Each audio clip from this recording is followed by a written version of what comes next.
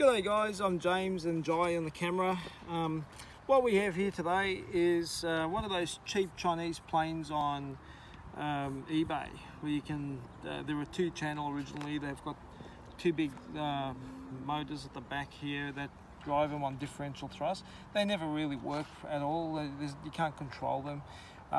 Somebody gave this to me to update, so I've actually gone ahead and removed all the electronics that was in there previously, cut off the motor mounts as well that looked like two big bombs sitting under the wing, and I've cut some control surfaces, as you can see here, and I fitted micro horns and also from Dubro and Dubro hinges in there as well. So I've gone with a Brother Hobby 14A7 3600 kV motor, Turn-G Plush 12 amp ESC inside, and I'm using a Tattoo